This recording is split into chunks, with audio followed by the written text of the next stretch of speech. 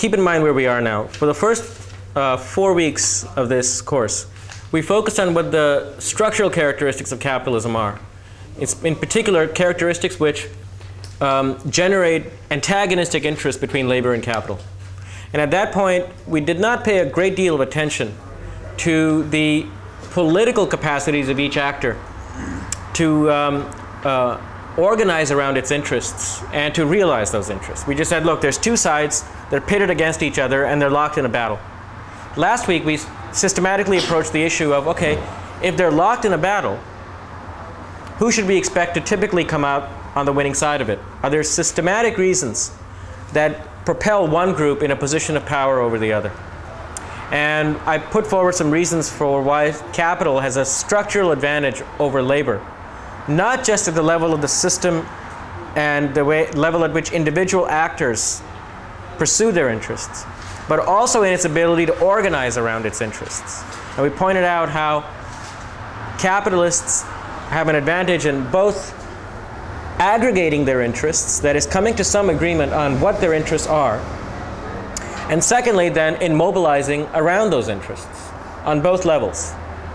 The consequence is that it should not be surprising that this prediction that Marx is supposed to have made, which is that capitalism creates its own gravedigger, and that gravedigger will in fact rise up and overthrow capitalism, that prediction did not come true in most of the world. It is true that capitalism does create its own gravedigger insofar as it creates a working class. The working class does have an interest in overthrowing capitalism, but there's no reason to expect that it will easily come upon the capacity and the organizational ability to actually do so. In fact, the rules of the system are such that workers will typically find it in their interest to simply pursue individual strategies of self-protection rather than collective and organizational strategies. In other words, making and forming a union, creating a union, sustaining it, is something that we should take as unusual in capitalism. We shouldn't regard it as the norm. Hence, the willingness and the ability and the actual incidence of workers organizing, we should expect to be low. We should not, therefore, take it as a refutation of Marxism that capitalism has survived all this time, because on the basis of Marx's own description of capitalism, we should expect that workers are going to be on the losing end of most struggles and will in fact find it quite risky and hence irrational to organize on a typical basis. So that explains one very important thing, which is why within capitalism, in the political struggle around their interests, between capital and labor, why it is that the political power should reside with capital. Today, what we're going to address is a second dimension to this, which is overlain on top of the inequalities in political abilities, in political and organizational capacities. What we did last week was we just addressed the organizational capacity of each side without looking at the role of government, the role of state. And even if you ignore the role of government, you see capital has way many advantages over labor. Today what we're going to see is, on top of that, when the state steps in and when it mediates between contending sides in this battle between capital and labor, that the state will have a structural, a built-in bias against labor. So there are two sources then for labor's weakness. One is the weakness that arises from its own liabilities around collective action. And the second is the weakness that results from the systematic bias within the state towards capital and away from labor. What we examine today then is the roots of what one might call the class bias of the state. The roots of the class bias of the state. The reading for today by Eric Wright is pretty clear. In some ways there's some confusing parts to it. I'm going to present the argument in a slightly different form than Eric Wright does. I think he's a little confusing and misleading in the way he presents it. So just pay attention. There's overlap, but the lecture is somewhat distinct from Wright's lecture, from Wright's article. Okay, within Marxism, there have been, over the course of the last century, three distinct ways of understanding the roots of the class bias of the state. All Marxists agree that the state is not neutral. In this respect, every Marxist theory is different from liberal theory or what's called pluralist theories of the state. The default understanding of the state that most social scientists and politicians and ideologues work with and still continue to work with is what one might call a pluralist theory. And the pluralist approach to the state says the following. In its basic institutional structure and in its everyday action, the state is fundamentally neutral. It's a neutral institution. Its job is simply to keep the order. Its job is to keep the peace. It passes laws, but the laws that are passed reflect simply the battle for influence between different actors in society. Society is conceived of as a kind of a constellation of organized interest groups. That's why it's called pluralist theory. Society is a plurality of interest groups. Employers, workers, students, religious organizations, community organizations, ethnic groups, racial organizations. It's split into a whole gamut of different kinds of interest groups. All these groups lobby and struggle amongst themselves to influence the state. Those groups which have the most influence, which win out in this lobbying battle, are the ones that influence policy. So what policy then reflects is two things. The preferences of the policy makers, that's obvious, everybody agrees on that.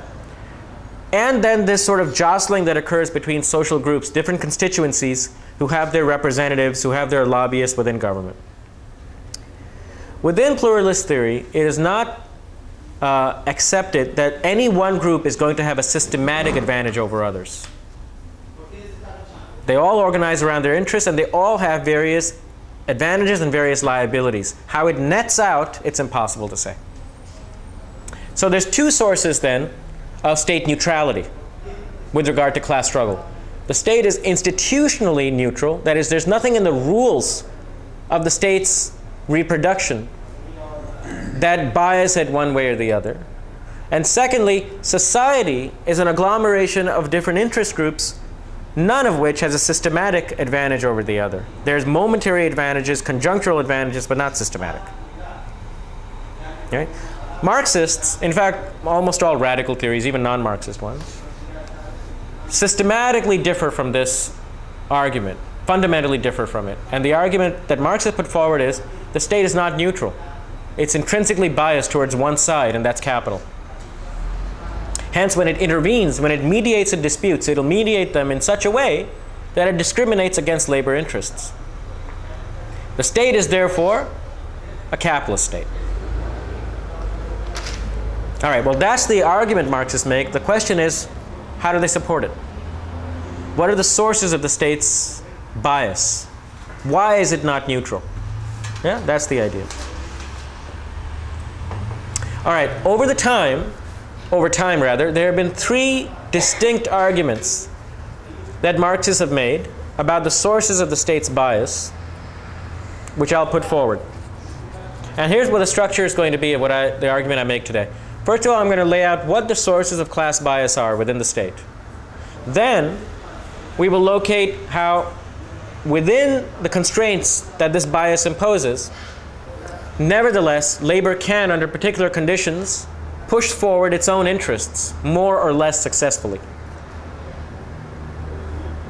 So that we will have an understanding not only of why the state inclines towards capital, but of the conditions under which that bias towards capital can be weakened and pushed in the other direction.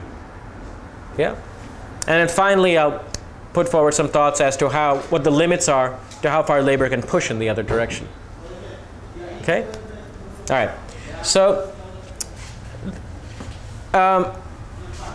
this argument that I'm putting forward differs from Eric Wright's in a couple of crucial respects. There are three levels of influence or bias, three independent sources of bias within the state.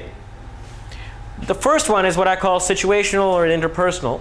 This is at the level of individuals. The second is an institutional pressure, and the third is structural. for most of the history of Marxist thought, for most of its history, that is up until the 1940s and 50s, when Marxists talked about the class bias of the state, the source of that bias was located in the first dimension or the second, never the third. Almost never, I should say, the third. So when we're going through these sources of bias, you should keep in mind that there's also kind of a temporal dimension to it. The third source of the state's bias is one that's really been theorized only very recently.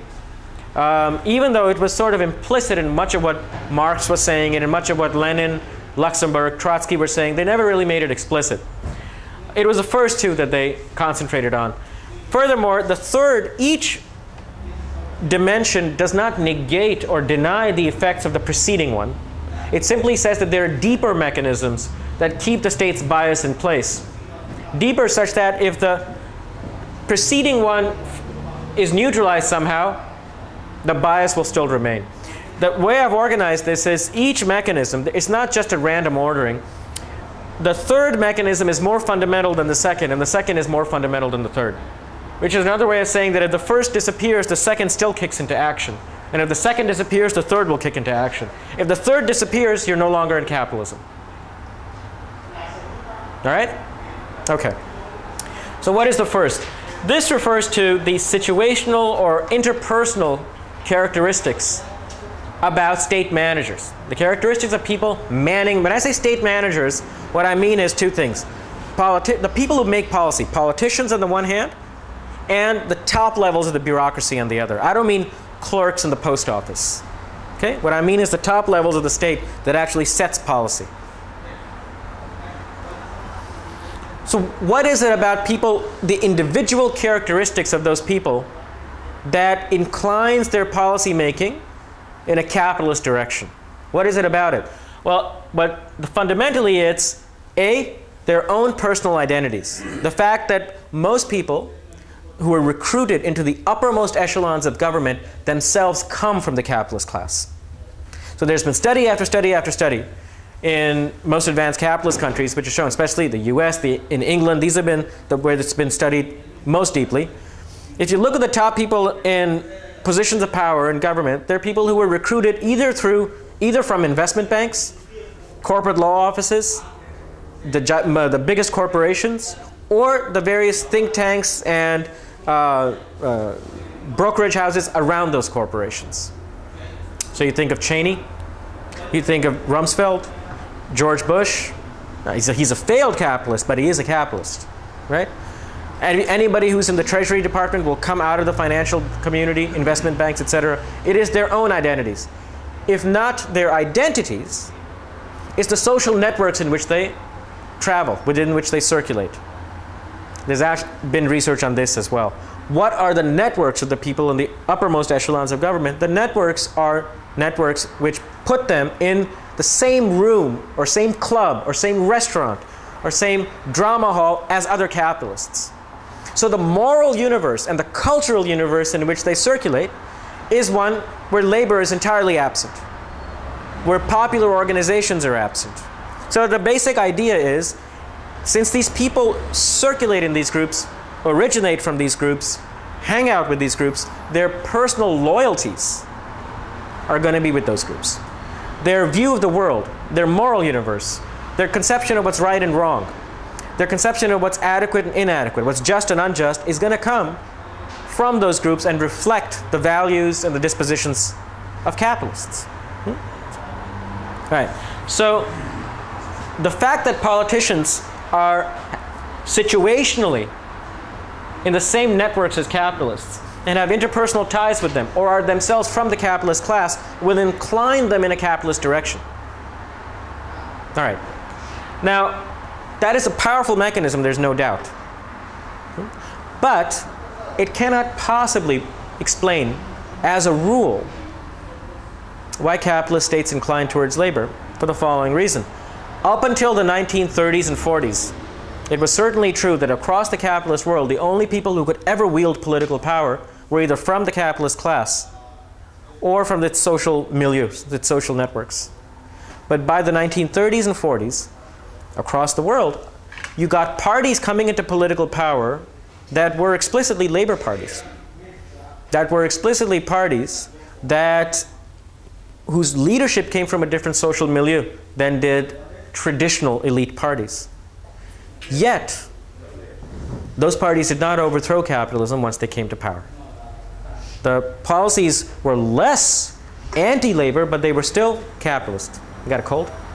You look kind of heavy head kind of look. Allergies. Indians don't get allergies. Yes. No? So how do you explain that? That poses an explanatory kind of challenge. How do you what properties of the state are there that would keep these parties in line? Because now the situational and interpersonal ties of people in power have changed. They're not capitalists themselves. They're coming from a different milieu. Okay, the explanation that kicks into at this point is it's not just the characteristics of individuals. It's also two things. One is the institutional ties, not personal ties now. It's the institutional ties between people in power and capitalists, the wealthy and the investing class. What do we mean? Think about the United States. When politicians come into power, it's not just their personal networks that incline them in one position. It's also an institutional fact about how they achieve power in the first place. And the institutional fact about how they achieve power is what? What do you need to get if you're a politician to be able to be elected into office? Huh? Money. Before votes, it's money. So what that means is a politician who's in power, when he's confronted with two conflicting demands, a demand coming from an individual voter and a demand coming from an individual funder, is not going to look at them the same way. The voter signifies nothing but one vote. The funder signifies not just one vote, but the resources that are necessary to capture 100 votes. In the United States, that's the most accentuated of any country in the world. Now, this is a fact. I call it an institutional fact because it doesn't, the politician can hate the funder personally. And he may not identify in his own culture and his own value universe with the funder. But institutionally, that is, it's a fact about how elections are organized that if he wants to stay in power, he's going to have to give a privileged position to the demands that the funder is making. In fact, there's a famous paper that a political scientist wrote called The Investment Theory of Voting. And what the political scientist said, his name is Tom Ferguson. If you have time, you should look this up. Ferguson says that in the United States, in a system like the US, which is fundamentally money-driven, politicians don't compete for votes. That's a second-order competition for them. The first thing they compete over is funders. So the first thing politicians compete over is funders. And through capturing the funders, they have the ability to then compete over votes. It's not that votes are irrelevant. It's that if you don't get the funders, you have no chance of even getting to the votes. Because the whole system depends on individual fundraising on the part of the politician. Okay, that's an institutional fact. You see the difference? It's not a fact about personal preferences, personal loyalties, or personal identity of the people in power, which is what this refers to. It's a fact about the institutional rules about how elections are organized, which makes them dependent on the wealthy. A second institutional fact is the structure of lobbying. So politicians are more sensitive to the appeals of the wealthy. But if you flip it over and look at it from the standpoint of the wealthy, interest group theory says, look, pluralist theory says, everybody is lobbying all the time. And whoever wins will have the influence on policy. What radicals say is, yeah, that's true. It's absolutely true. Everybody lobbies all the time. But you'd be a fool to think that the playing field is level. Lobbying requires resources. Lobbying requires influence. It requires getting people together. And lobbying, therefore, is a form of collective action. So all the things I said last week about collective action and the imbalance in collective action kicks into action when you consider lobbying. Capitalists will always have more money to get the most influential lobbyists, to get the slickest advertising campaigns, to get the right lawyers for them. And labor will A, not have the money to hire lobbyists. B, if it does gather up the money, it'll always be less than capital. The AFL-CIO, which true, controls billions of dollars, accounted for 1/24 of the expenditure on campaign funding and finance that corporate donors did in the 2000 election. That the entire might of labor put together was just 1/24 of what capital was able to do. So in the lobbying process, capital always has an advantage, which means then it's a double whammy. Politicians are more sensitive to the demands of capitalists because that's where the funding comes from. The funding to the individual politician. And secondly, capitalists are more able to get into the door to make their voices heard because they have more resources to wield for collective action. Right? Both of these together then act as a powerful inducement for politicians to cater first to the interests of the wealthy and to capitalists, and then, if at all, to the interests of labor. Yeah? Now notice, both of these sources of bias have one thing in common. They function through either individual loyalties and identities that incline politicians towards capital, or the individual influence of capitalists on the politicians. Both of them require some degree of interpersonal connection with capitalists as individuals. Either the people are themselves capitalists, or their friends are capitalists, or they depend on the personal favor of capitalists, right? So both, but they are together. They have something in common, which is that they refer to ways in which individual capitalists have influence on the state. It takes individual action, collective action, but individuals have to do something. The third structural level is not just distinct from either of the other two, but distinct from both of them combined. And to motivate it, let me again offer a thought experiment. I mentioned earlier that from the 30s onward, a theory that relied purely on the personal identities of politicians couldn't account for the state's bias because people were coming into office that didn't identify with capitalists. But something else also happened after the 30s, which called for a deeper account of the state's bias, which is parties got into office that were not only distinct from capitalist parties, but were parties that were fundamentally in their program anti-capitalist. The most dramatic example was Allende in Chile, but Mitterrand in 1980 was supposedly, he came up on an anti-capitalist platform. And even in the 1930s, the social democratic parties that came to power in Scandinavia, for example, were parties that were programmatically committed to socialism. So not only were they distinct from capital, not only were the individuals not from the capitalists, they were ideologically opposed to it. They were calling for the undermining of capitalism. And even in this case, every one of these parties ended up, in the end, conforming to capitalism. So you needed to have an account for how that could happen, since neither of these conditions was in place. You getting this? Neither of them was in place. The explanation that Marxists have developed for why even anti-capitalist parties will end up, typically, will end up conforming to the rules of capitalism and hence privileging the interests of capital has to do with the structural relationship between the state and capitalism. The structural position of the state within capitalism. And that's the following. No matter what the ideological inclination of a particular government, of the people in power, even if you're left wing, you face a dilemma. And the dilemma is, whatever programs you want to put into place, whatever duration of time you want to stay in power, you're in a situation where you depend, as the state, on a regular inflow of revenue. Because whatever you want to do, it requires expenditure in some way or form. Whatever you want to do, it requires keeping the state solvent and afloat and paying salaries to bureaucrats.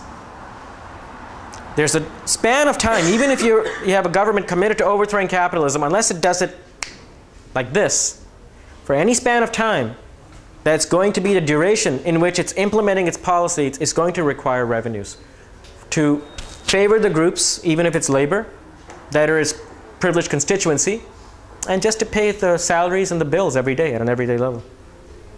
That being the case, it confronts a dilemma, which is in capitalism, where does revenue to the state come from? Well, not, yes. Capital indirectly. The proximate source of revenue is taxation for every state. Indirect taxes, direct taxes, etc. Well, what is taxed?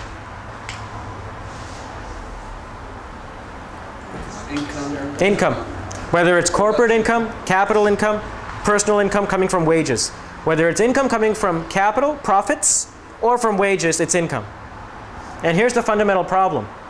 What is the source of income? Employment. Employment. So here's the problem the state faces.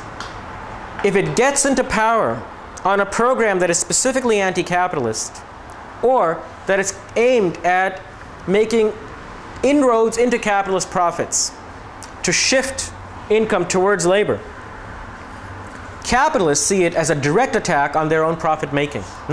Even if it's not on property per se. It's a set of policies that's going to drag down profitability, right? Either by raising wages high so that wages start eating into profits, right? Or by putting regulations in place that are also raise the cost of capital. Health and safety regulations, environmental controls, all of these have the effect of raising capital's costs, right? It's costly to put into place new machinery that's safer. It's costly to ignore production techniques that pollute the environment, or to internalize the costs of pollution. If capital sees policies as being inimical to its interests, what's its response going to be? Its response is going to be to say, either, fuck it, I'm not investing. There's no point investing in a country where I can't get an acceptable rate of return. Or it's going to say, I'm just going to get out of here and go to Mexico or China or wherever. Lastly, as the last resort, it'll say, I'm just going to sit pat. The effect is going to be, I'm going to sit pat. The profits that I'm making, I'm just going to park them in a bank and hold my breath, basically. The effect of any one of these measures is a slowdown in economic growth. A slowdown in economic growth coming from a slowdown in investment. As investment slows down, growth slows down, job creation slows down. As job creation slows down, income growth slows down. And as income growth slows down, what happens to tax revenues? So the state faces then the following problem. If it implements policies that capital regards as unacceptable,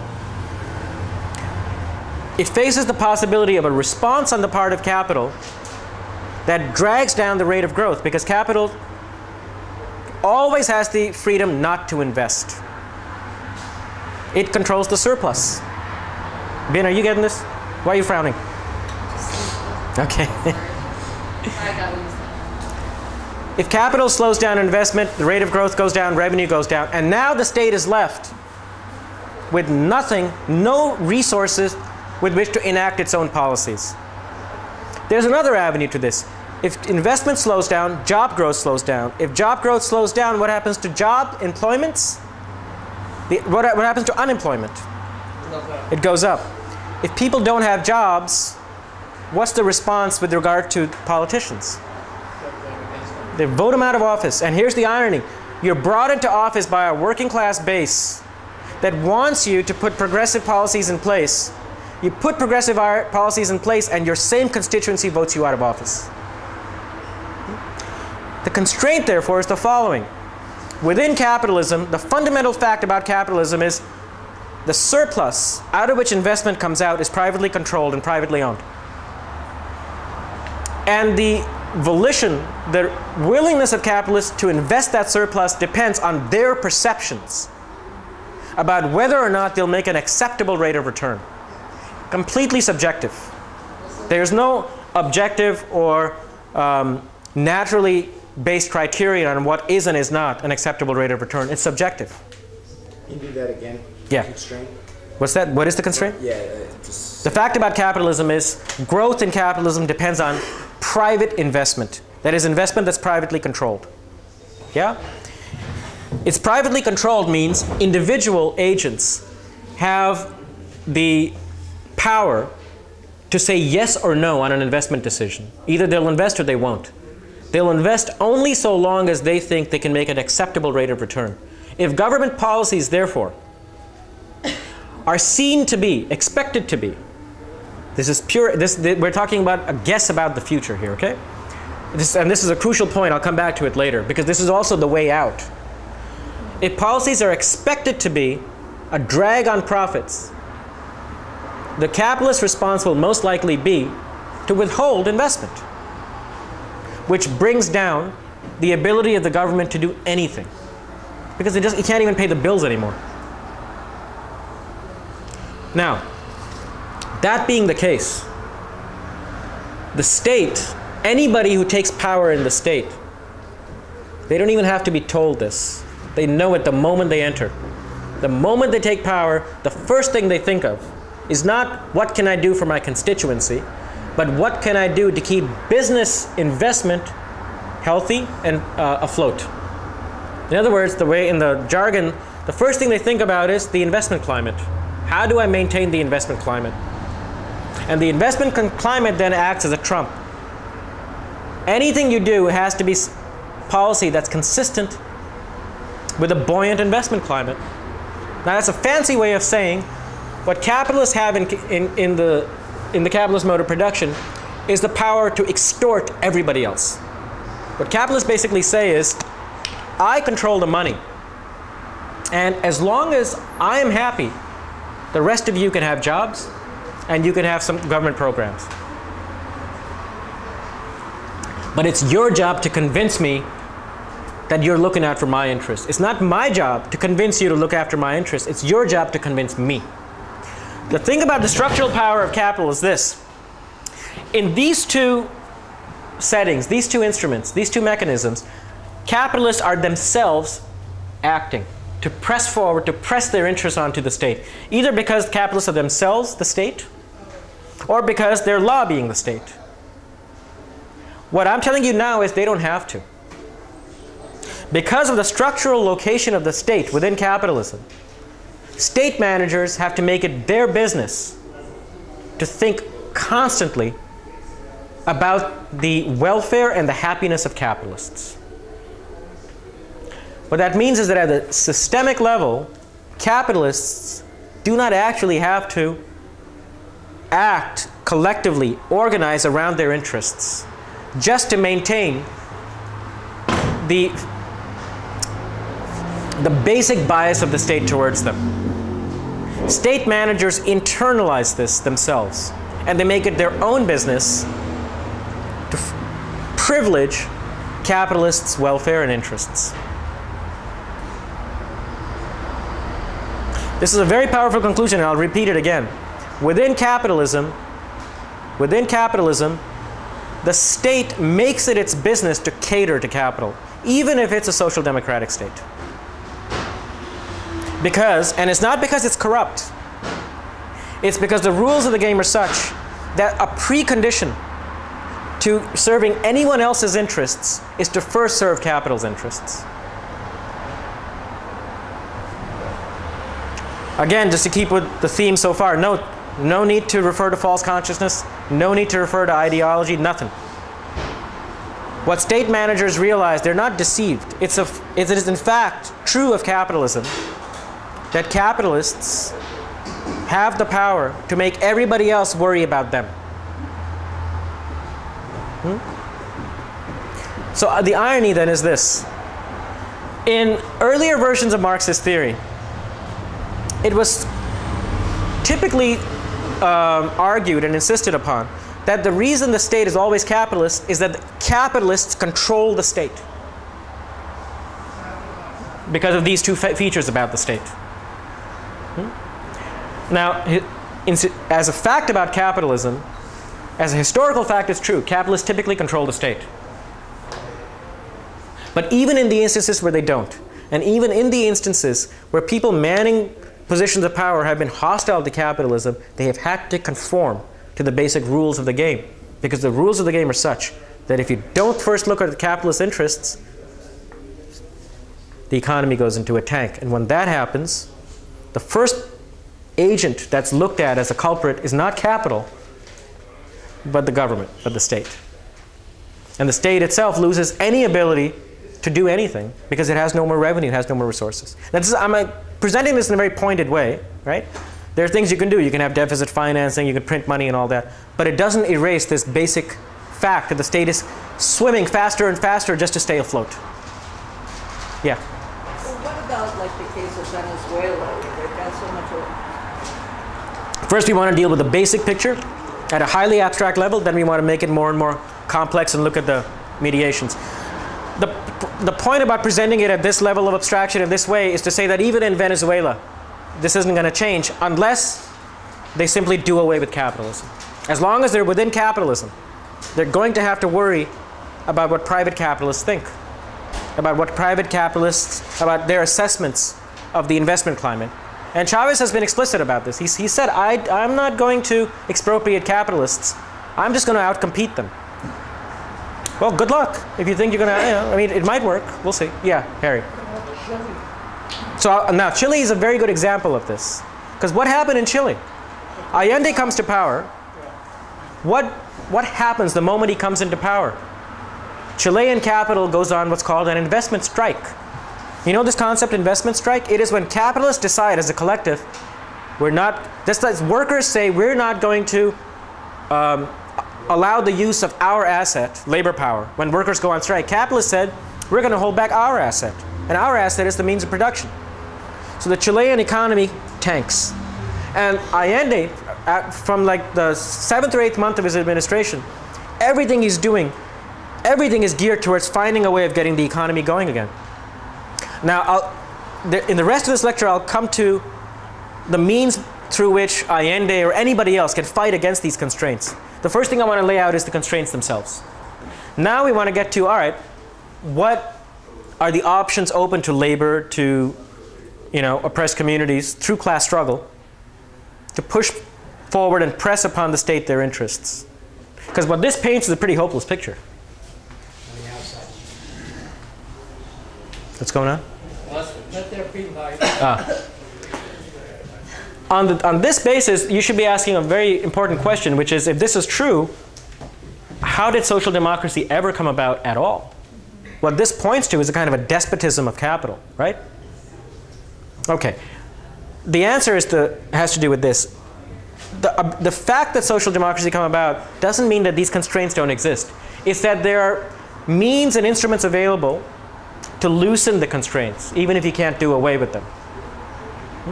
To loosen them so that a state can be made not neutral with respect to the class struggle and not consistently pro-labor, but its pro-capitalist bias can be diluted and weakened so that it's less hostile to labor.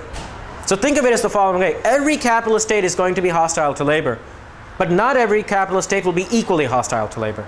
And the extent to which they're hostile to labor depends on other conditions which push in the opposite direction of these. All right? So I want to now approach those. Everybody clear on this? All right. Now,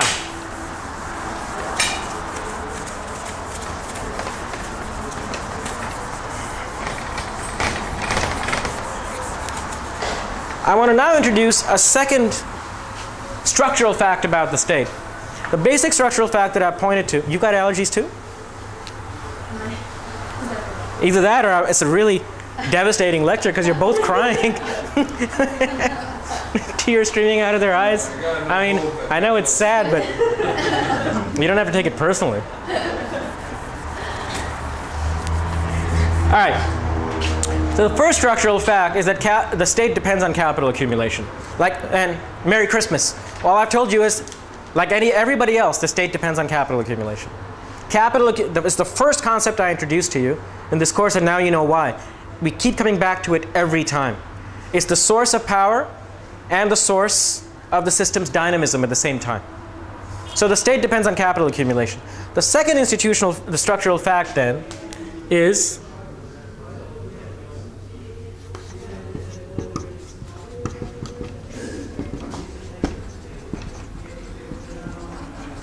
the state this is a bit of jargon, but I'll come to it. Early Marxist theory, it was historically right that states in the early parts of the 20th century were captured by capitalists. These were states in which power at the uppermost echelons was in the hands of individual capitalists, and they captured the state. It was historically right, but it was institutionally and structurally fundamentally mistaken.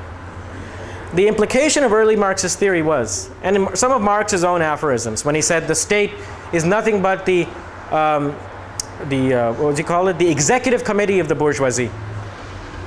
The implication there is that the state in capitalism is not just contingently and temporarily, but necessarily always captured by capitalists. Yeah?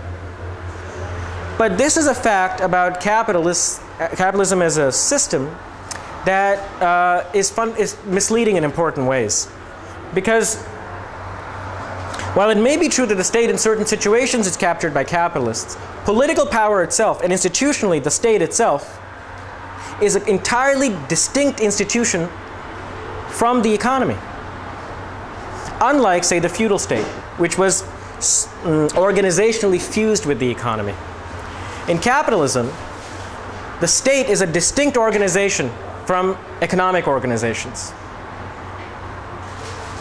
It can make any law it wants, and anybody can, in theory, get into power. In a feudal setting, the lord of the manor, it was built into the system that the lord of the manor would be the feudal lord. He was the judge in the manor court. He was the presiding authority in military affairs. And of course, he had controlled the surplus as well. In a feudal setting, therefore, the state was fused with the economy. Economic relations and political relations went hand in hand. The individual agent who controlled economic resources also controlled political power, always. Why? Because political power was actually the precondition for controlling the economy. If the lord lost control of his military, of his retinue, he couldn't get a surplus out of the peasants. So the only way to control the surplus was to first control the state. Military, political, and economic power were therefore fused.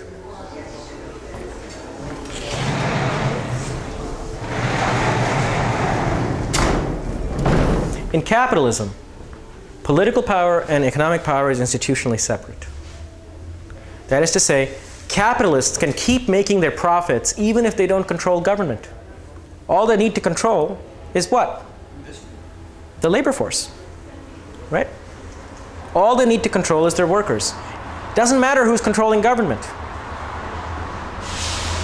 In theory, therefore, they're completely distinct spheres. That's why it's puzzling. It's puzzling that despite being completely different spheres, there's such a coalescence of interests between them. Yeah? Now, what I've done so far in the lecture is try to explain why, despite being different spheres, different institutions, there is nevertheless a structural and systematic compulsion on the state to cater and privilege to the needs of capitalists. But that institutional separation also presents an opportunity for labor.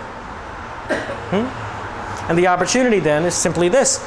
Because the state need not be in the hands of capitalists, there are situations where it may not be.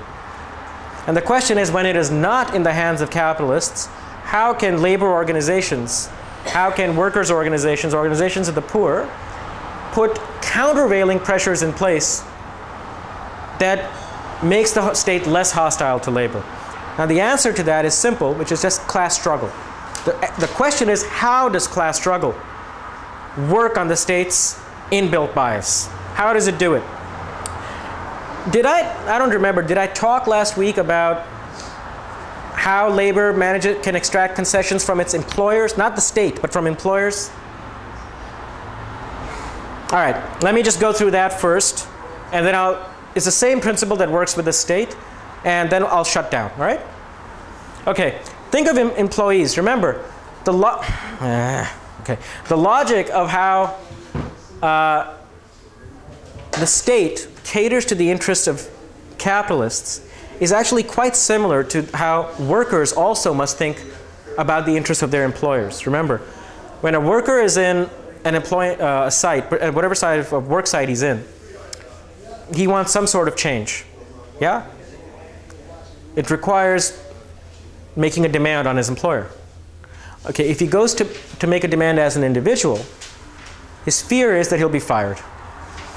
So he has two responses to that, potential responses. One is he'll make the kind of demand that is not taken to be so egregious by his employer, so offensive that he'll fire him.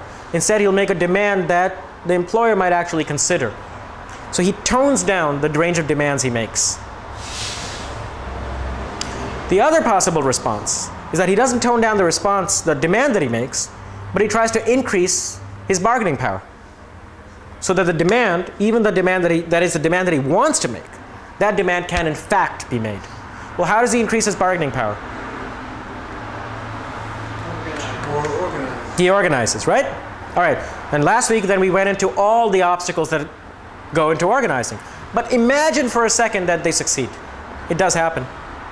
So imagine that these workers in a work site or across a sector succeed in forming a union. And they impress upon their employer these demands. And the employer says, screw you. No way. Their response is then going to be what? They go on strike. Okay, now you've got class struggle. Class struggle. You've heard of it. It's a joke. You got class struggle, but the question is under what conditions? The mere fact that you've gone on strike doesn't mean you're going to win. In fact, in the US, usually it means you're going to lose.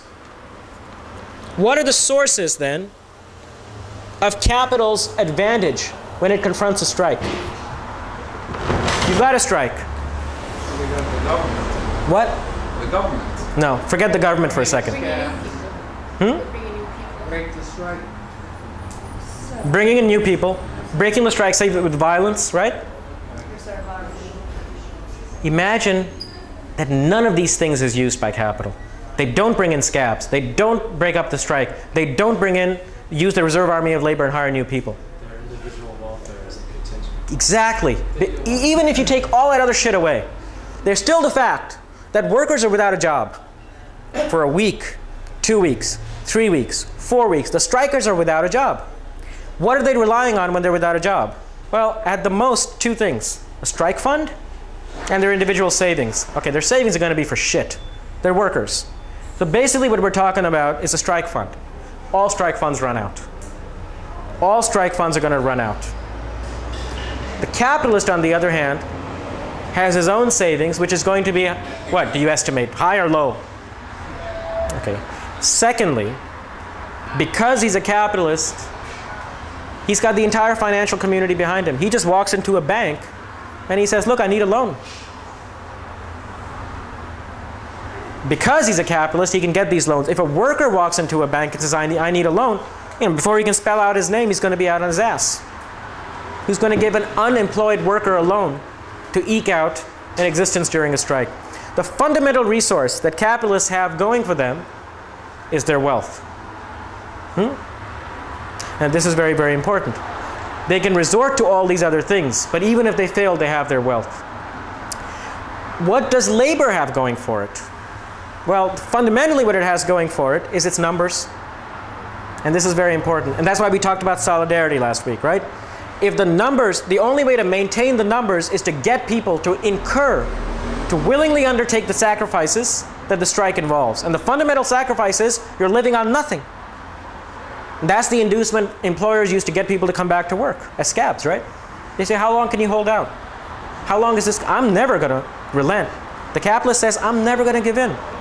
How long do you think, you got 4 kids, how long do you think you can hold out? All right, what he's working on is the worker's understanding of this imbalance in resources. The worker knows this guy can hold out, right? So what do workers have going for them?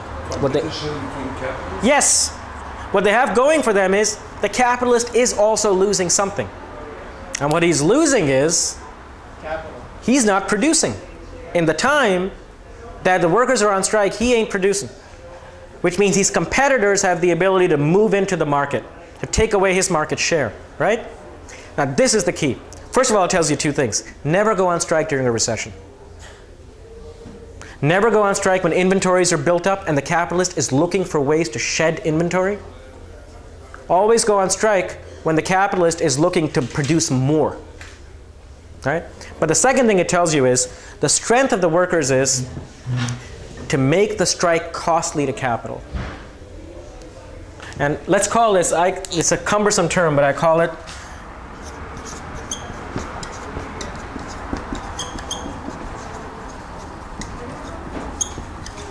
the cost of obstructionism. Capitalists, when they confront a strike, they're obstructionists. They say, screw you. They obstruct the fulfillment of workers' demands. The key for unions, for workers, is to make it costly. You raise the cost of obstructionism. How do you do it? And all of this is legitimate. All right, you go on strike. For one thing, you break some of the machinery. Edit that out. You do little things. You make the machinery. You destroy it. You break it up a little bit. But most importantly, what you want you strategize. This is where strategy comes in. You can't just up and go on strike. Timing is important. You time the strike at such a point that it hurts the capitalist where he lives, which is his pocketbook, not just his personal income. He'll clobber you at the personal income level every time. But remember what a capitalist is. He is the personification of capital. So while he'll remain rich, he also wants to remain a capitalist. And he can be rich without being a capitalist. He can be a failure. And Donald Trump is a failure as a capitalist. He's a complete buffoon. In the real estate industry, nobody takes him seriously. People think he's a colossal failure. He's personally very wealthy because his genius isn't in real estate. It's in branding himself. He sells himself and he's become a brand name. As a real estate developer, he's not very successful at all. They want to be successful as capitalists, so what do? You make it difficult for them to be capitalists. You do things like, you go on strike when it hurts them the most. You organize lateral actions with other firms, right, who might be in the same industry. Because now what you're doing is, you're organizing them, and their employers are going to say to your employer, what the fuck is going on, man? Not only have you sent your own guys out on strike, you're sending my guys out on strike now? Settle with them, right? You organize up and down the production chain. You bring to bear pressure on the guy and the pressure comes in the form of either his losing profits or others losing profits and their loss of profits being a source of pressure on him. Yeah? It's the cost of obstruction. You make it costly for him to resist you. This is why the more you organize, the more effective you are as workers. Yeah? Okay. The same principle applies to the state, and here's how. If a political party gets into power, the constraint that it faces is that if I don't know why they allow motorbikes in large cities. Huh? Capitalists. It's a what? These capitalists. Capitalists, yeah, man. A party that gets into power, it faces the constraint of the structural dependence of the state on capital, right? How then can it push through policies that are pro-labor if the worry is about capitalists holding back their investment? The way to do it is you mobilize the same way as you would mobilize in the workplace, and you do it in the following way.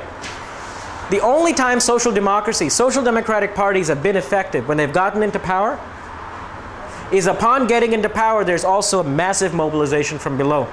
What does the massive mobilization from below do? Well, if it includes things like strikes, if it includes things like direct action of various kinds, what it's doing is it's not simply leaving the implementation of progressive policy to the politicians themselves. What it's doing is it's creating pressure on politicians from below through two sources. One is directly on the politician in the following way.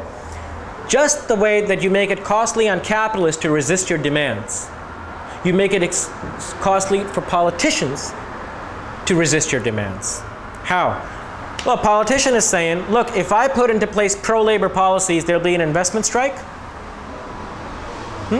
Slow down investment, increase unemployment, and I'll be punished by being thrown out of office. You go, organizations representing 10,000 people say, yeah, you might think you're going to be kicked out of office if there's an investment strike, but we'll guarantee you you're kicked out of office if you don't do what we're saying, because we have 10,000 votes behind us. There's the possibility in the future that capital might engage in an investment strike. You don't know that it will. We can guarantee that we won't vote for you next time. What have you done for him? Done to him? You have made it costly for him to resist you. Costly for the politician. A second way in which you make it costly is indirectly, by making it costly for capitalists. How? Think of the New Deal. This is where the FDR example comes in. FDR doesn't pass the New Deal because of his own inclinations. There was nothing in his history to suggest that he was friendly to labor. In fact, FDR's history suggested he had no views on anything. It's kind of like Clinton. He had no real views on anything. What happens though? He comes to power at a time when there is the biggest wave of industrial action that the United States had seen in a half century. Now, two things happen.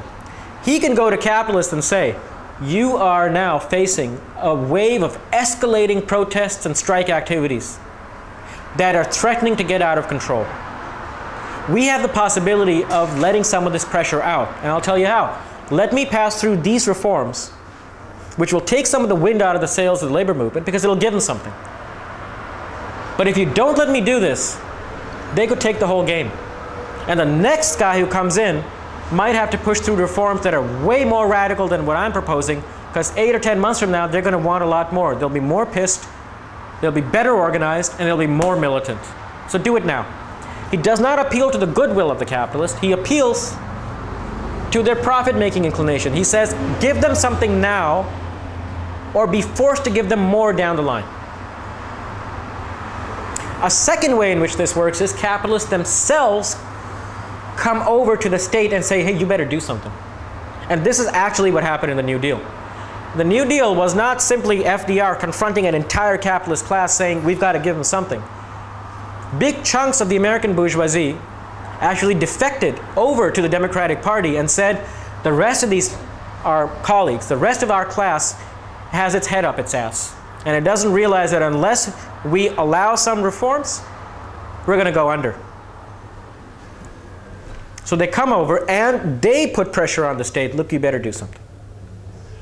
For both of these sources of pressure, directly on the politician or indirectly through capital, it's the same source, which is mass mobilization. But mobilization that doesn't sing kumbaya, do seances, and light vigils. It's mobilization that makes it costly to ignore it. That's why I said last week, organizing is about shutting things down, not about symbolically making your voice heard. If you shut things down, it becomes costly to ignore you. And then ruling classes are comparing two costs. The cost of giving you the concessions versus the cost of not giving you the concessions. And you've got to be powerful enough as a movement to make the cost of not giving you concessions greater than the cost of giving you the concessions. Yeah? The reason this can work under capitalism is because the state and the economy are distinct. Because the state is autonomous, you can push it in this direction. Yeah? Now, the question is, how far can you push it? In some social democratic, this is the last 5 minutes and I'll stop. In some wings of social democracy, the idea was, look, if we just combine this strategy, a mass mobilizational strategy, with a progressive party in place, we can go the whole route. We can go out of capitalism. Perhaps. Typically, though, what happens is movements don't last forever. Movements push through they reach a certain threshold, they reach a crescendo, and after that, as reforms get passed, movements start demobilizing. And as they demobilize, the pressure on the state recedes. And as the pressure on the state recedes, the other source of pressure on politicians, which is the pressure coming from capital's interests, remains in place. The pressure from below recedes, the pressure from on high remains in place. Politicians now start approaching concessions differently than they did when the movement was at its peak. Now they start thinking of ways in which the demands can be tweaked, changed, filtered so as to make them less and less and less threatening to capital. Because they have more and more ability to do that. As that happens, the constraints from capital side start becoming, once again, more and more binding. So the autonomy of the state, therefore, never becomes absolute. It remains only relatively autonomous. It's a limited autonomy. How limited any given state will, any given state's autonomous, how limited any given state's autonomy will be depends, therefore, on the class struggle. When the class struggle is heightened, when labor is mobilized, when it's on the streets, the state's autonomy from capital will increase. As labor mobilization recedes, the state's autonomy from capital also declines until you can actually end up with the state being recaptured physically by capitalists through the first two dimensions of power. So what this gives you then is a kind of a three-dimensional, multi-dimensional understanding of the state. What the sources of its class bias are, and what the instruments and institutions are that can weaken the class bias. The extent to which that class bias can then be eclipsed, and whether or not it can actually be dissolved, so that this kind of mobilizational strategy leads you out of capitalism, well, we haven't seen it yet. So I'm not confident that it can work. But in normal circumstances, the state's autonomy from capital is real, but limited. How limited depends on how mobilized and organized the working class is. Because in normal circumstances the class bias is there, you therefore have two sources of stability within capitalism that keep labor at a disadvantaged position. The first source of stability is the organizational and mobilizational advantages that capital has over labor, which we discussed last week. The second source of stability is the state and its intrinsic and institutional bias to cater to the interests of capital first. Labor, therefore, faces an extraordinary challenge. First, it has to overcome its internal weaknesses with regard to collective action. Once it organizes, it then faces the resource advantages of its employers, even if it organizes and goes on strike. And atop the power of the employers, there's the organized power of the state, which is always inclined towards employers. Now, if you really want to get serious, as I said last week, there's three obstacles. The first obstacle actually is labor unions, the labor union leadership itself, which is almost always hostile to labor action. That being the case, it's extraordinary that radical intellectuals in the 70s and 80s, when they abandoned Marxism, took the absence of labor militancy as a sign that Marxist theory was wrong. Given Marxist theory, it's extraordinary that labor militancy ever presents its face at all. And everything that I've said today comes straight out of the basic assumptions of Marxist theory itself, not through modifying it or tweaking it.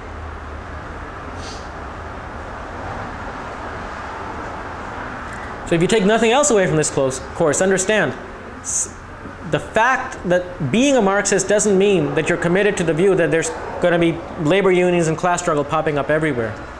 It takes extraordinarily hard work. Every rule in the system is geared towards making it impossible. Just when in the paper Eric was talking about. You got to talk louder to go.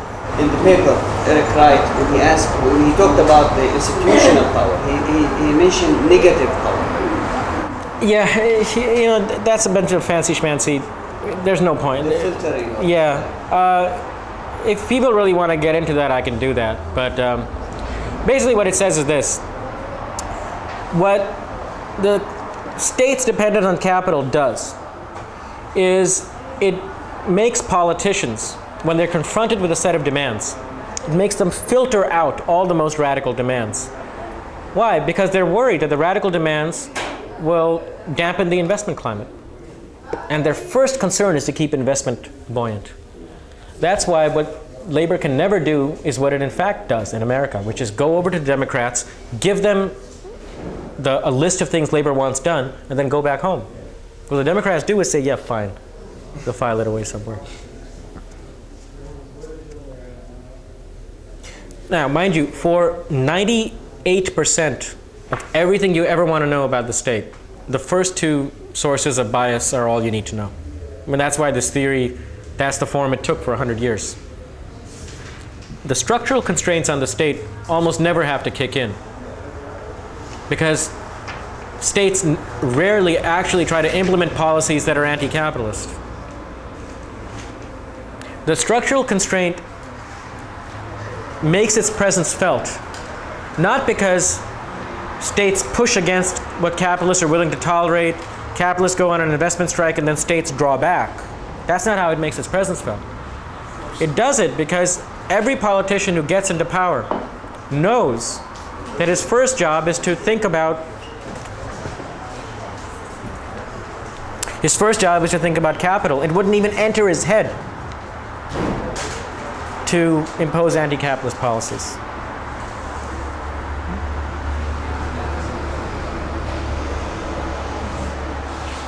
So the negative power is that it filters out a whole bunch of demands.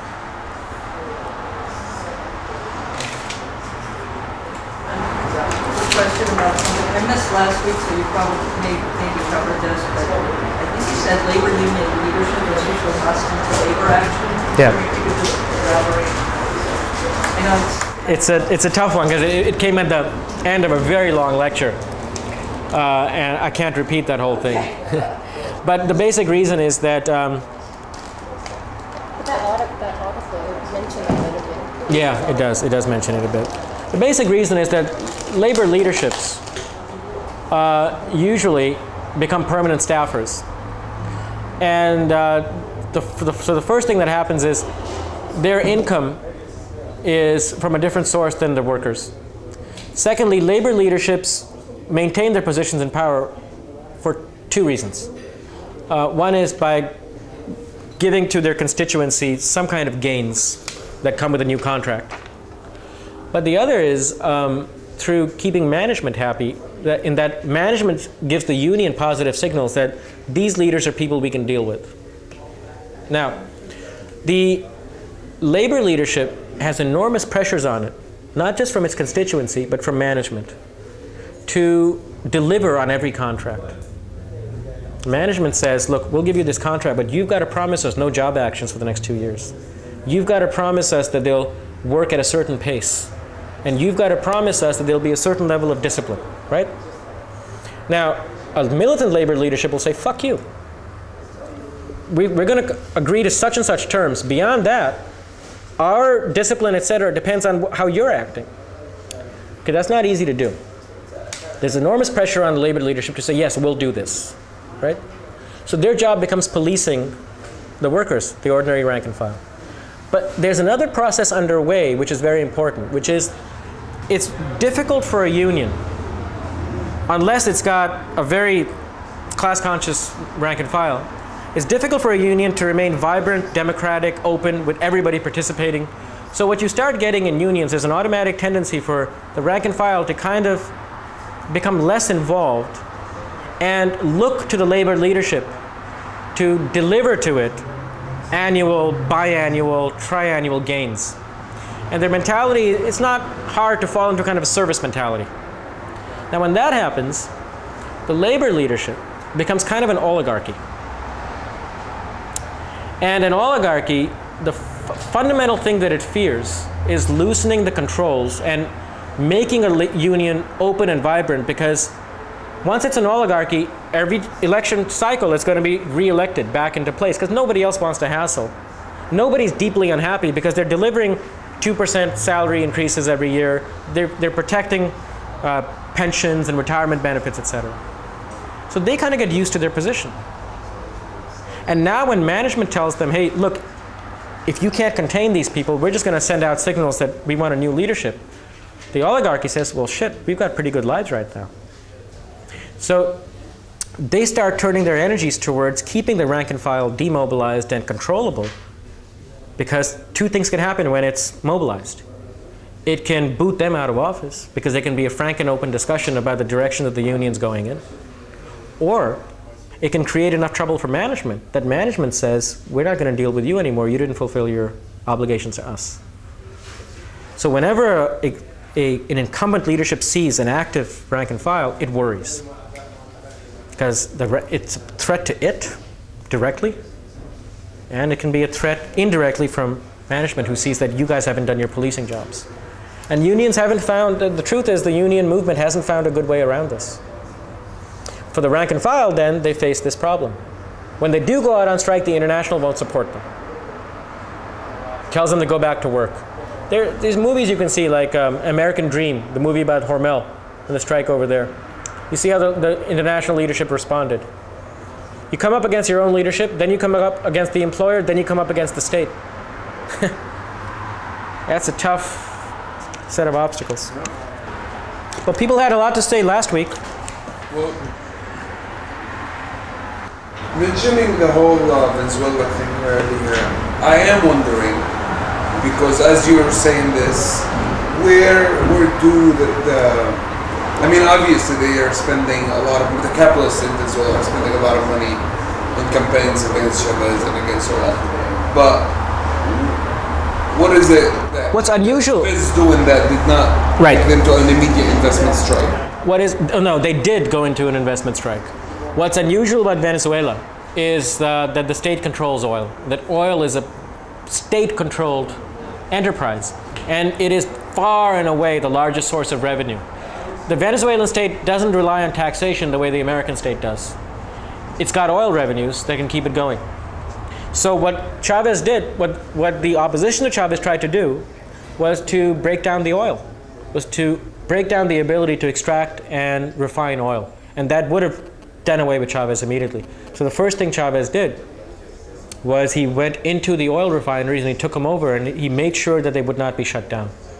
So now, what Venezuela has, in other words, in our language, is that the state is less structurally dependent on private capital as against a normal capitalist state. Because in a normal capitalist state is structurally dependent on private investment decisions because private investors control the flow of funds and the flow of resources in the economy. Now, on that logic, any state in capitalism that controls more and more resources directly is a state that's going to be less vulnerable to capitalist pressure. So as the public sector expands, the state's ability to set its own agenda will also expand. That's a little complicated, but let me just leave it at that, okay? It need not be true depending on which sectors you're going into and all that. But oil is really a great commodity to control if you're the state. Because once you control it, private capitalists, if they only control, let's say, 30% of all investment, they can go on strike. 70% of the investment is still in the state's hands. So it has some measures to counteract that. Now, it's no small thing for 30% of the investment to disappear. And the state's investment will be hit by that. But it's something. It's better than zero, right? So what Chavez has going for him, A, is that. B, he also has sectors of the population that are very, very militant, very organized, and which are able to get that indirect pressure on the state to work, which is employers say to Chavez that, okay, give them something. Because these guys are so well organized, so militant, that their demands could even escalate. And if they escalate, we're facing a situation in which a government favorable to them will use that mobilized population to screw us even more. So they become a much more in a concessionary mood. Chavez has both things going for him. But the oil is at the top of the list. If it wasn't for the oil, he would have been gone by now. Gone. Does that create a rentier state? Is that the term that's applied when your revenue for the state is coming not from taxation but from... Yeah. That's also the source of all the corruption. It's an incredibly corrupt state because it's these sluices that just have limitless money coming through them. I shouldn't exaggerate. He might not be gone because he has been politically very savvy, but it's hard for me to imagine he would have survived the 6 elections he's gone through these last few years if he hadn't had some way of... Well, Lula personifies the internalization of these constraints that I've been talking about. Lula got into power. He just, on the first day, he said, All that shit I said the last 10 years, just forget about it. It's not going to happen. I've got to worry about keeping capitalists happy. So for radical parties, this is the fundamental thing you have to think about. You can vote your party into office, but the moment it gets into office in a capitalist setting, it's not because it's corrupt or sellouts. The logic of the system compels it to turn against its base, to take its base as something that needs to be controlled and not mobilized. Unless, yeah, so I mean the first priority of parties, of radical parties, is to increase mobilization. I mean, if they focus more on increasing mobilization than getting results in policy first, then they may stand a chance. Yep. And to put mechanisms in place that make it impossible for leaderships to rein in the internal culture of the party. That's the hard part. I was going to say, what are some examples of that? You have to discover it. We haven't discovered any yet. But it's not like Chavez is going around expropriating oil fields. I mean, he is still, a lot of it is changing agreements so that capitalists still have the perceived agreeable rate of return. You know, so it's interesting. It's kind of that split between the state and economic interests, because while the U.S. state is vehemently, the U.S. corporations continue to invest in Venezuela, just on very different terms. Yep. Can anybody explain to me the Venezuelan oil and who has it? And have you seen those commercials on TV? Chevron. They thank you so much, Venezuela, for making my poor family survive the winter. Like, I mean, where is that coming from? They really donate. It provides low-cost heating oil for low-income housing. For low-income housing. And that was his problem. He came to Harlem and gave his whole speech and signed a few deals with a bunch of community organizations to provide in the Bronx, Harlem, and all over the country. He donated it, but Citgo takes an awful lot of credit in those ads. It's all Citgo. Oh, I mean, they do mention Venezuela, but they say because they don't want to put a picture of Chavez. But it is largely Chavez who started that. But I guess this is all about propaganda, about getting people. Yeah, that's what I like to look at. So I guess putting Citgo's name would be more American than. Yeah, it just seems odd when, Bush and Chavez always have these little, and then we have on our televisions every day, though, pro-Chavez kind of propaganda. It's not pro-Chavez. Yeah, I think the reason why he did is basically he didn't say something like, America is so rich that it's going to take care of its own people, so I'm going to do that. I mean, he's not just doing that here. It's obvious that he's doing this here for main propaganda, mainly propaganda. Because there's also so many programs that they're investing money into, like taking people over there, taking them on tours and bringing them back with materials and propaganda, movies, to show around. That's how I came across it. Somebody came and knocked on my house and was like, see this. Sure. That was cool. It's like they show you the protests and all the mobilization that they have, which is very huge and militant. On your door with. Well, it's a neighbor, so I don't know. I thought they were doing like door-to-door campaigns. No. But that's the point. That if you come back, talk to anybody you can talk to, school, whatever, Yeah. And that's But they do that in Syria. I know I have friends who are getting Venezuelan oil. It's like they're doing it in a bunch of different countries. Now, what about Bolivia? Bolivia seems to be somewhere between Brazil and Venezuela. Yep. That's about right. I don't know much more. They've nationalized the natural gas over there in Bolivia. Bolivia. Yeah, but beyond that, I don't know much more. There's a great documentary called Our Brand is Crisis, done by a woman who was in Bolivia when they were doing the election, and they had James Carville and other strategists from the U.S.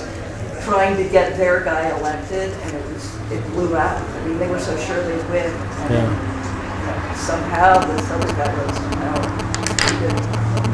So So there are no questions about the actual shit that I said? It's pretty straightforward. I mean, Cool. what you're saying, it's just more about thinking about how examples and how it actually manifests that I think kind of pulling up those examples are useful. Because this is... Straightforward? Good. Excellent. I had a question. Yes, young man in the back over there. You know, you talk about mobilizations in this kind of generic sense. Yeah. But what does a mobilization do? I mean, the qualifier you put on it, it imposes an additional cost in some way on the politicians in terms of being responsive to a labor constituency, say, and also on capitalists, the capitalist class of the society. But what would those look like concretely? Would they be a general strike? I just took that for granted. So examples are like, you know, the wave of strikes that occurred in the 30s, and the ranging from the sit-down strikes in Flint, various new tactics that were developed, to the strikes in the mines, shutting things down basically, so that the stream of revenues that elites depend upon, whether it's profits or whether it's taxation revenues, are made unavailable to them. Right? And I'm leaving it kind of generically because I don't want to narrowly say it's this kind of strategy which does it. But I should say that merely shutting things down is not going to give you the results you want. I've often thought about this, and this is just musing on my part, but tell me what you think. I don't think, it's not the case, I think, that once you go on strike, as soon as you go on strike, there's a kind of a linear relationship between the duration of the strike and the inclination of elites to give you concessions. I think it actually goes something like this. That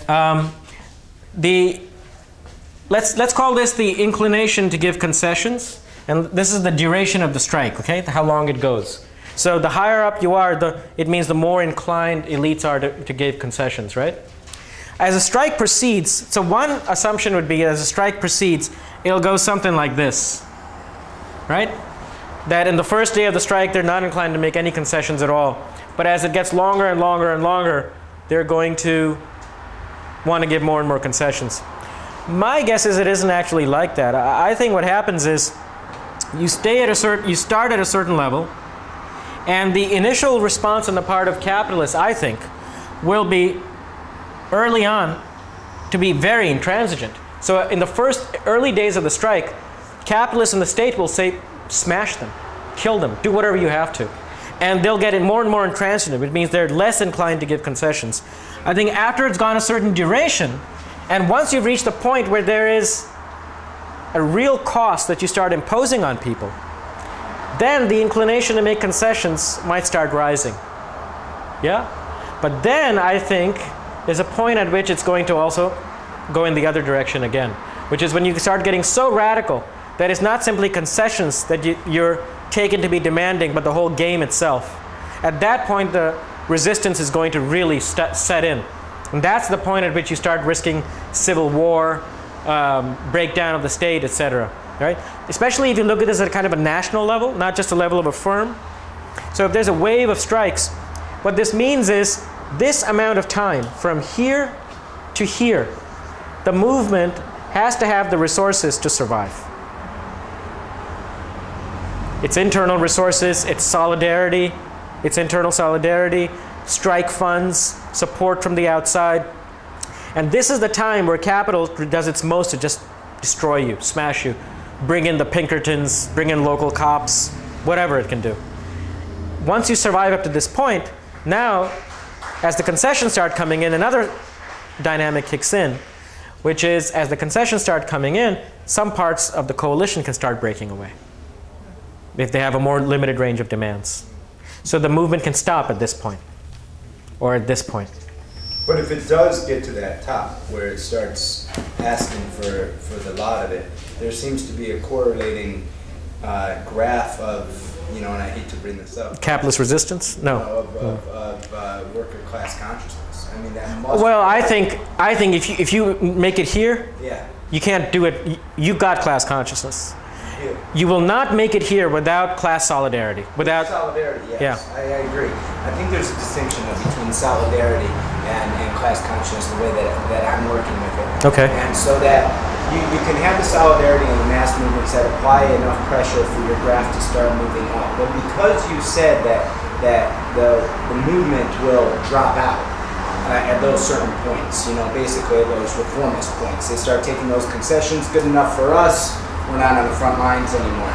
In order to move that up to the place, that takes a highly developed level of class consciousness. I agree. So that the actual reform doesn't diminish the mobilization. Yeah, so I think you're right about one thing. Some kind of distinction has to be made in the level of consciousness.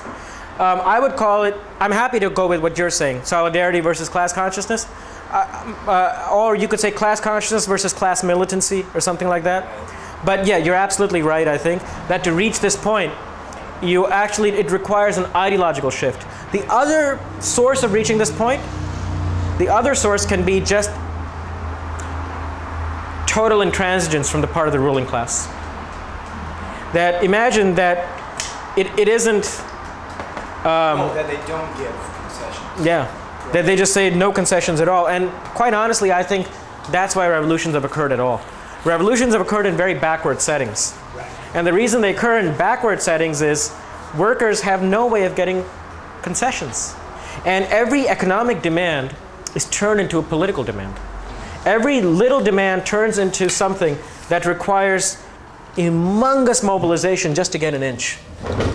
And since if the ruling classes are so backed by the state that every little demand requires taking on not just the employer but also the state, capturing state power right from the outset comes at the core of workers' movements, whereas reformist movements don't even worry about state power. They're just interested in getting better deals for themselves.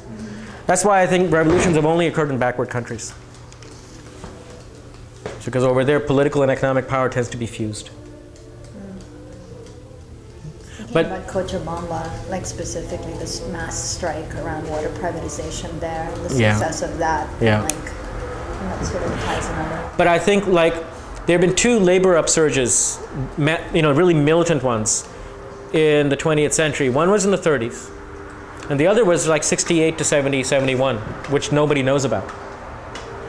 And the reason nobody knows about it is, I think, it didn't make it past that initial point in the graph where ruling classes are willing to start giving concessions. And it came at a point, 69 to 72, it came at a point where these industries, the auto industry, the steel industry, where these strike waves were really powerful, mining, those industries were in recession. They were getting clobbered.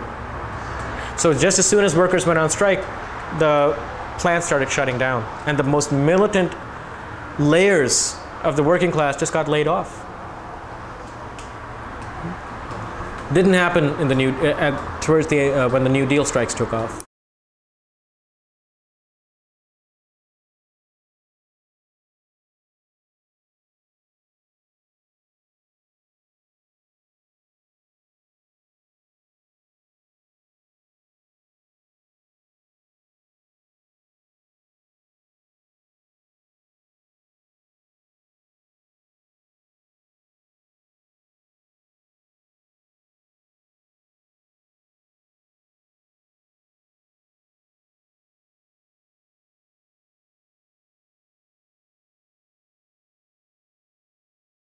Expect that it will easily come upon the capacity and the organizational ability to actually do so. In fact, the rules of the system are such that workers will typically find it in their interest to simply pursue individual strategies of self-protection rather than collective and organizational strategies. In other words, making and forming a union, creating a union, sustaining it, is something that we should take as unusual in capitalism. We shouldn't regard it as the norm. Hence, the willingness and the ability and the actual incidence of workers organizing, we should expect to be low. We should not, therefore, take it as a refutation of Marxism that capitalism has survived all this time, because on the basis of Marx's own description of capitalism, we should expect that workers are going to be on the losing end of most struggles and will, in fact, find it quite risky and hence irrational to organize on a typical basis. So that explains one very important thing, which is why within capitalism, in the political struggle around their interests between capital and labor, why it is that the political power should reside with capital. Today, what we're going to address is a second dimension to this, which is overlain on top of the inequalities in political abilities, in political and organizational capacities. What we did last week was we just addressed the organizational capacity of each side without looking at the role of government, the role of state. And even if you ignore the role of government, you see capital has way many advantages over labor. Today what we're going to see is on top of that, when the state steps in and when it mediates between contending sides in this battle between capital and labor, that the state will have a structural, a built-in bias against labor. So there are two sources then for labor's weakness. One is the weakness that arises from its own liabilities around collective action. And the second is the weakness that results from the systematic bias within the state towards capital and away from labor.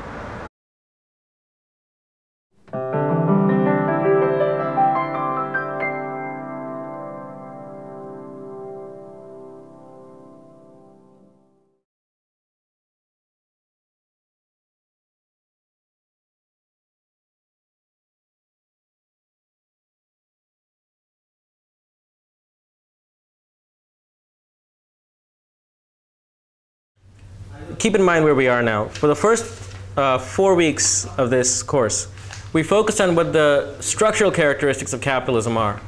It's in particular characteristics which generate antagonistic interest between labor and capital. And at that point, we did not pay a great deal of attention to the political capacities of each actor to organize around its interests and to realize those interests. We just said, look, there's two sides, they're pitted against each other, and they're locked in a battle. Last week, we systematically approached the issue of, okay, if they're locked in a battle, who should we expect to typically come out on the winning side of it? Are there systematic reasons that propel one group in a position of power over the other? And I put forward some reasons for why capital has a structural advantage over labor, not just at the level of the system and the level at which individual actors pursue their interests, but also in its ability to organize around its interests. And we pointed out how capitalists have an advantage in both aggregating their interests, that is, coming to some agreement on what their interests are, and secondly, then, in mobilizing around those interests on both levels. The consequence is that it should not be surprising that this prediction that Marx is supposed to have made, which is that capitalism creates its own gravedigger, and that gravedigger will in fact rise up and overthrow capitalism, that prediction did not come true in most of the world. It is true that capitalism does create its own gravedigger insofar as it creates a working class. The working class does have an interest in overthrowing capitalism, but there's no reason to influence the state. Those groups which have the most influence, which win out in this lobbying battle, are the ones that influence policy. So what policy then reflects is two things. The preferences of the policy makers, that's obvious, everybody agrees on that. And then this sort of jostling that occurs between social groups, different constituencies who have their representatives, who have their lobbyists within government. Within pluralist theory, it is not accepted that any one group is going to have a systematic advantage over others. They all organize around their interests, and they all have various advantages and various liabilities. How it nets out, it's impossible to say. So there's two sources then of state neutrality with regard to class struggle. The state is institutionally neutral, that is, there's nothing in the rules of the state's reproduction that bias it one way or the other. And secondly, society is an agglomeration of different interest groups, none of which has a systematic advantage over the other. There's momentary advantages, conjunctural advantages, but not systematic. Okay? Marxists, in fact, almost all radical theories, even non-Marxist ones, systematically differ from this argument, fundamentally differ from it. And the argument that Marxists put forward is the state is not neutral. It's intrinsically biased towards one side, and that's capital. Hence, when it intervenes, when it mediates in disputes, it'll mediate them in such a way that it discriminates against labor interests. The state is therefore a capitalist state. All right, well, that's the argument Marxists make. The question is, how do they support it? What are the sources of the state's bias? Why is it not neutral? Yeah, that's the idea. All right, over time, there have been three distinct arguments that Marxists have made about the sources of the state's bias, which I'll put forward. And here's what the structure is going to be of the argument I make today. First of all, I'm going to lay out what the sources of class bias are within the state. What we examine today, then, is the roots of what one might call the class bias of the state. The roots of the class bias of the state. The reading for today by Eric Wright is pretty clear. In some ways, there's some confusing parts to it. I'm going to present the argument in a slightly different form than Eric Wright does. I think he's a little confusing and misleading in the way he presents it. So just pay attention. There's overlap, but the lecture is somewhat distinct from Wright's lecture, from Wright's article. Okay, within Marxism, there have been, over the course of the last century, three distinct ways of understanding the roots of the class bias of the state. All Marxists agree that the state is not neutral. In this respect, every Marxist theory is different from liberal theory or what's called pluralist theories of the state. The default understanding of the state that most social scientists and politicians and ideologues work with and still continue to work with is what one might call a pluralist theory. And the pluralist approach to the state says the following. In its basic institutional structure and in its everyday action, the state is fundamentally neutral. It's a neutral institution. Its job is simply to keep the order. Its job is to keep the peace. It passes laws, but the laws that are passed reflect simply the battle for influence between different actors in society. Society is conceived of as a kind of a constellation of organized interest groups. That's why it's called pluralist theory. Society is a plurality of interest groups. Employers, workers, students, religious organizations, community organizations, ethnic groups, racial organizations. It's split into a whole gamut of different kinds of interest groups. All these groups lobby and struggle amongst themselves to then we will locate how within the constraints that this bias imposes, nevertheless, labor can, under particular conditions, push forward its own interests more or less successfully. So that we will have an understanding not only of why the state inclines towards capital, but of the conditions under which that bias towards capital can be weakened and pushed in the other direction. Yeah? And then finally, I'll put forward some thoughts as to what the limits are to how far labor can push in the other direction. Okay? All right. So, this argument that I'm putting forward differs from Eric Wright's in a couple of crucial respects. There are three levels of influence or bias, three independent sources of bias within the state. The first one is what I call situational or interpersonal.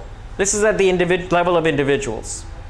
The second is an institutional pressure, and the third is structural.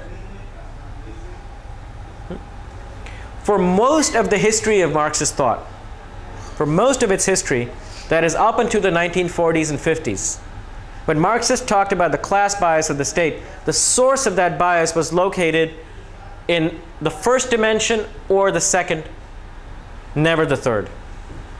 Almost never, I should say, the third. So when we're going through these sources of bias, you should keep in mind that there's also kind of a temporal dimension to it. The third source of the state's bias is one that's really been theorized only very recently. Even though it was sort of implicit in much of what Marx was saying and in much of what Lenin, Luxemburg, Trotsky were saying, they never really made it explicit. It was the first two that they concentrated on. Furthermore, the third, each dimension does not negate or deny the effects of the preceding one. It simply says that there are deeper mechanisms that keep the state's bias in place. Deeper such that if the preceding one is neutralized somehow, the bias will still remain. The way I've organized